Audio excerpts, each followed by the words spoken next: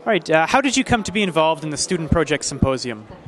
So I'd actually presented this research at another similar conference, the NSERC Undergraduate Student Fair, and so I saw, I'd seen this thing, seen the symposium advertised, and it seemed like a really good opportunity to present my research and get involved in that sort of thing, and so it was through the publicity of the USSU that I discovered it and found out about it and was able to become involved. Do you know how others could be involved in this in the future? It's definitely talking to your department, getting involved in different research, and just and really just signing up and putting your project out there. I think letting people know all the different projects that you can do at this university. So, could you briefly describe for me your project?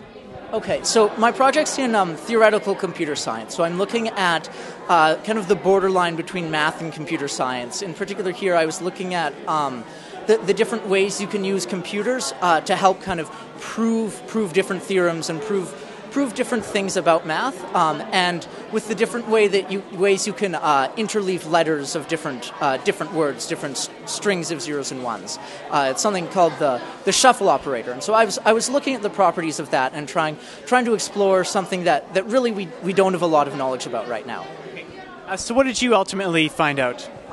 So ultimately, I was able to discover about 40 patterns, I'll call them, that words of this shuffle operator always follow.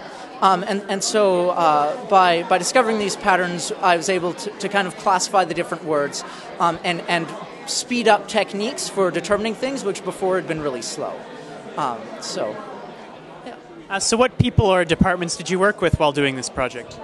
So my supervisor is Ian McQuillan with the Department of Computer Science, and I've definitely worked entirely with the Department of Computer Science. It's through the NSERC program in particular, which is a really good way for students to let me do research as my summer job. So, could you just tell us what NSERC stands for? Okay. Oh, sorry. NSERC is, I think, National Science and Engineering Research Council, and so they do a lot of funding for different research projects in the sciences and engineering.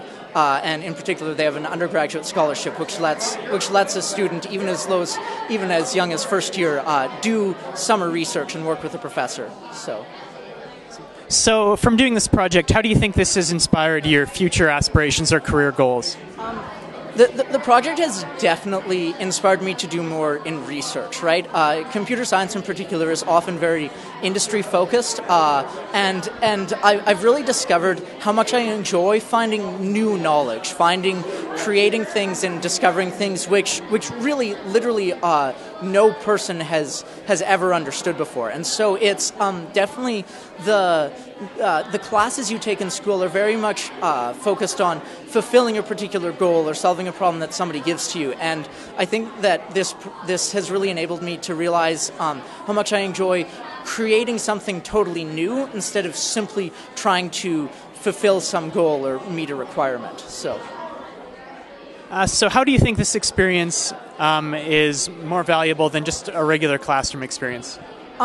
Like I said, it's really valuable at showing you kind of how to do something entirely creative instead of just meeting a requirement, doing an assignment. You're actually finding new things, and in particular, being undirected. It's learning how to, because there is no right answer. There is no way for you to go. Nobody's telling you how to solve this problem because nobody's ever solved it before. And so I think it's really good at teaching students how to direct their own research and how to discover new things on their own. And so that's a skill which you can apply in so many different ways.